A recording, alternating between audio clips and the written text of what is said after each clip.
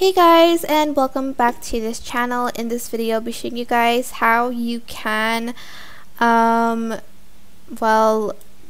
create this like motion tracking video edit on CapCut PC.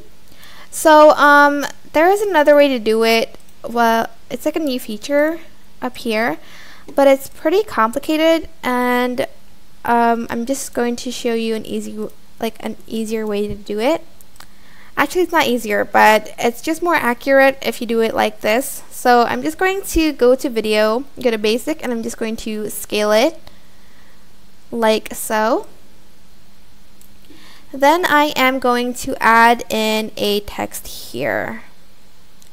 I'm actually going to start from the middle, so I'm just going to find one like this. I'm just going to type in O. You can also type in a dot, and I'm just going to put it over her face like so. Then I am going to select the footage and add in a keyframe here, and for on this one I'm just going to select it and move it up here.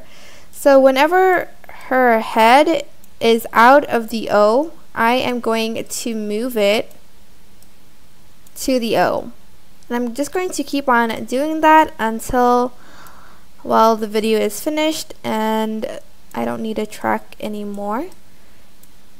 It is pretty tedious, but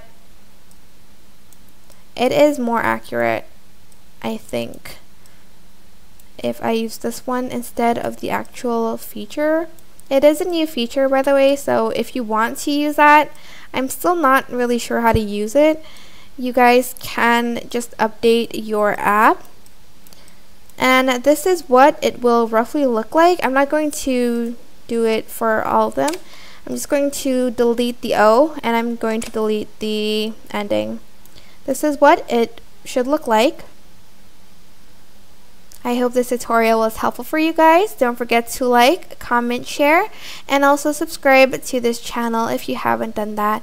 If you have any questions, just leave it in the comment section down below, and I will try my best to answer them all for you guys. If you found this video helpful, please click the thanks button above the description box down below.